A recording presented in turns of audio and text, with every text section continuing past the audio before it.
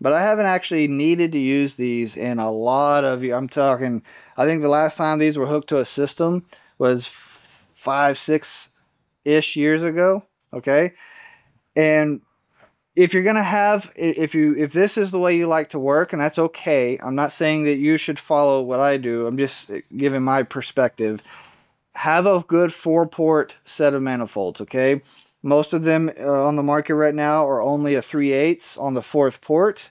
I do have some plans to work with some manufacturers and see about improving these things. Have a good set. So this is the Titan. Yellow Jacket makes the Titan and the Brute series.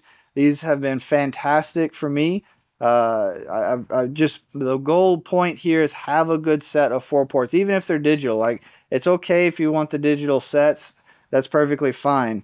Now, one thing to keep in mind with digital or Bluetooth, either or, while digital, like on the manifold, are a faster readout than the Bluetooths are, both digital and Bluetooth do have some lag and delay to them. So there's a few instances if you're trying to do really precise differential pressure testing on safety switches or anything, you may not actually see the actual trigger point. It may be a couple of psi below that because these gauges did not update fast enough compared to what the actual mechanical will see.